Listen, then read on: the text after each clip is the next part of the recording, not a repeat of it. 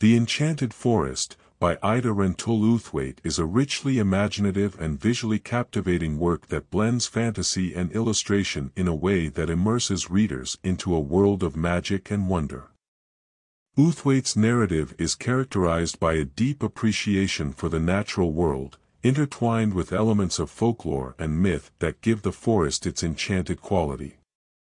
The story revolves around a young protagonist who discovers a hidden world within the forest, populated by fairies, talking animals, and other mystical creatures.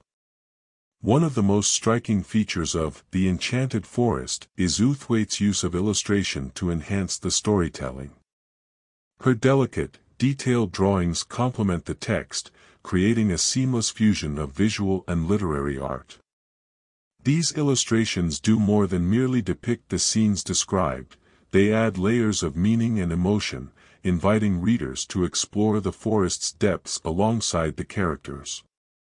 The interplay between text and image is essential in conveying the enchanted atmosphere, making the forest feel alive and vibrant. Outhwaite's prose is lyrical and evocative, capturing the beauty and mystery of the natural world. She employs rich, descriptive language that paints vivid pictures in the reader's mind, from the dappled sunlight filtering through the canopy to the soft rustle of leaves underfoot.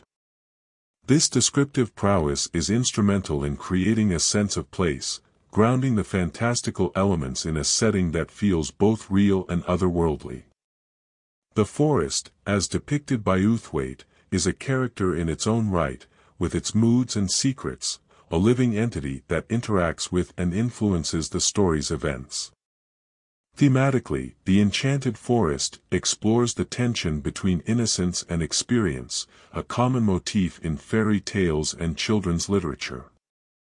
The young protagonist's journey through the forest serves as a metaphor for the transition from childhood to adulthood, a rite of passage marked by encounters with the unknown and the magical.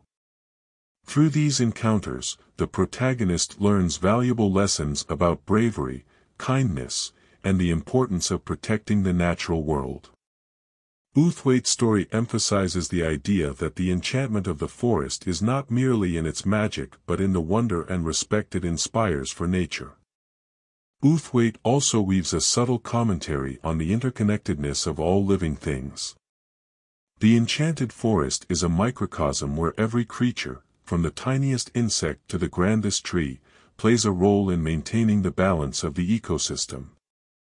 This ecological awareness, ahead of its time, underscores the narrative and adds depth to the story's environmental themes.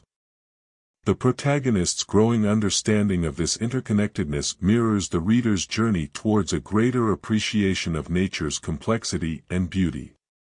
The narrative structure of The Enchanted Forest follows a classic quest format, with the protagonist facing various challenges and meeting a cast of whimsical characters who aid or hinder their progress.